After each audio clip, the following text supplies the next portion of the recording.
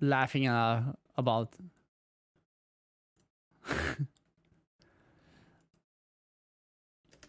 All right, next one. Shylily cannot be herself on stream. Hey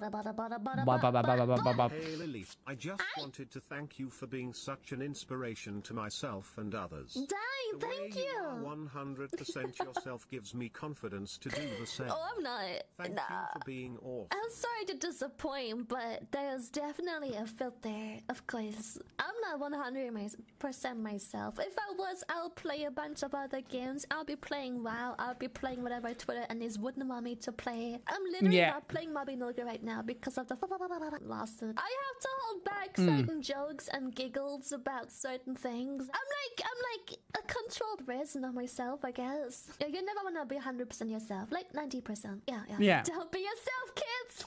Be yourself. Don't be yourself, kid. A socially acceptable version of yourself, you know? Like in moderation, yes. Be part of the sheep flock, you know? Yes. Because I would like to keep my job, and I'm pretty sure most of you would like to do that too. I know people are always like, oh my god, I can't believe Lily isn't streaming this game just because of Twitter and this. As if you would open your goddamn mouth against your boss when he is mistreating you, when you...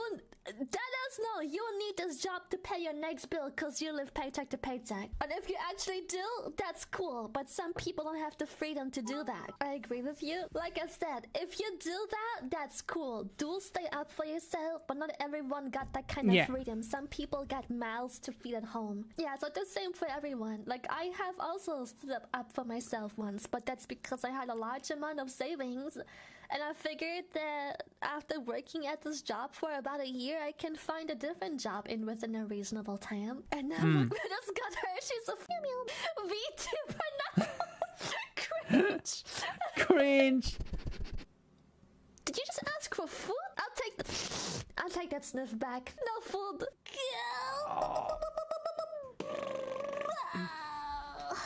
Being a pirate is all that I need. You are a pirate. Baby,